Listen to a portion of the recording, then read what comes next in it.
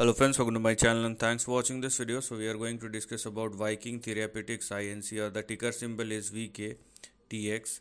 Now this is the price chart and you can clearly see that the stock is moving with very strong momentum, and the current momentum is an exponential one because the way the stock is moving is you may say that superficial for the time being.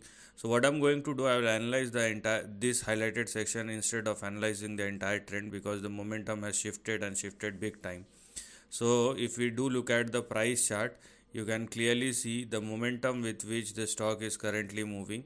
So let us discuss what lies ahead. Prima facie, there is a near-term correction or consolidation which is going on.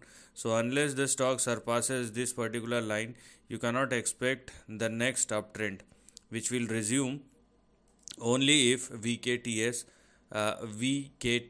surpass and sustain above 102 or beyond. Meanwhile, we have 48, which is our support and stop loss. So do not go below 48, and you have to wait for this particular stock to surpass and sustain above 102 or 103. So that should be the first priority. Now the question is, what lies ahead?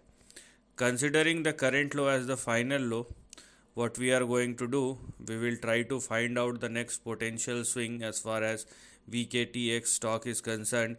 If in case the stock surpass, or whenever the stock surpass and sustain above 102, 103, once that happens, this is going to be the next potential range which will become active, and the levels or the range which we are going to look at moving forward may push this particular stock somewhere in between $450 and $900 in the upcoming years moving forward.